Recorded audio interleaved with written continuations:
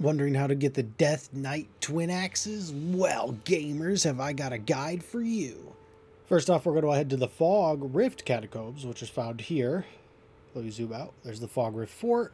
There's the Great Bridge. Head up that way, drop in. You are going to have to beat the boss down here, so if you can't do that, I'm going to give you the recommendation everyone gives you, and that is to get good. Drop down there, get the Site of Grace. Go through here. You're taking a left. So left right here. Yep. Watch out on the ceilings. A lot of crap on the ceilings in this one. Boom. Probably won't kill you in a shot, but never know. Also, I'm not going to get you all the items. I'm just going to get you to the boss so you can get the weapons, and you can explore the rest after you've beat it. Watch out for this guy. And I do recommend clearing anybody out from behind you, because they will take you down. With the exception of these mages, because if you don't have a bow, I don't know how you're going to get them. But keep going. Down here, again, wait until you're in the stairs, turn around, take out all the enemies behind you. It's just going to make it easier on yourself. Also, you know, if you got that flame, you can heal yourself up. In here, the left is the direction we want to go, but to the right, there is a cookbook. That cookbook will give you more incantations. I'm still trying to figure out who to give it to. Just watch out, because there's 3 of these guys, and I died in here trying to get that. So, you know, watch yourself. Grab it. It's one, I'm not exactly sure. I would assume a Dragon Knight somewhere, but I'm going to have to go find it. I actually looked in my crafting section because that's what I thought was going to happen. But anyways, keep going. See, you can already see the spikes there, but this one we can actually get on top of if, you know, you time it right, which I don't here, but that's cool. You can climb up a different way. But if you climb to the top, make it all the way to the end, my mistake, this is what you get. A great ghost glowwort.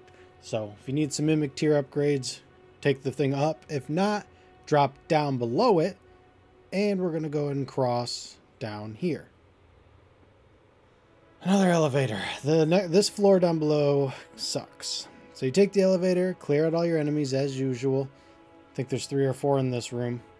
This one for sure, because if you have enemies behind you, they're going to get you locked into a cubby and you're going to die, because you're basically going through a room where it's like, ceiling collapse, you need to be hidden. Ceiling collapse, you need to be hidden. And if these guys are on your ass, it's not going to do you any good. So go this way, take a left. And then this guy's shooting a bunch of missiles. I don't like these mage guys. Thought I could take cover there. You can't. So run to the left side, I should say. Don't do what I just did. Go to the left where that ghost is going. That's where we're going. The second one is a trap. You can go in it a little bit, but don't go in it too deep or else you will fall. There you go. Spikes will fall on your enemies too if they are behind you. Before you get to the maze, there are 3 more of those beast people, so be careful. Clear them out and then go up top, kill the mage, and take the loot up there. But if you go back down a different side, so I cleared the left but not the right, and I forgot there's 3 more of them there. I ended up dying here too because, yeah, camera. But clear them out, take the only place left to go, which is the archway on the left of the mage.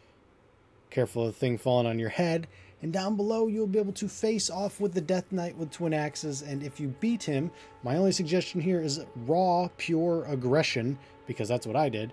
You will get the Death Knight's twin axes. I'm still looking for more, but for now, that will do it for me. Later, Gators.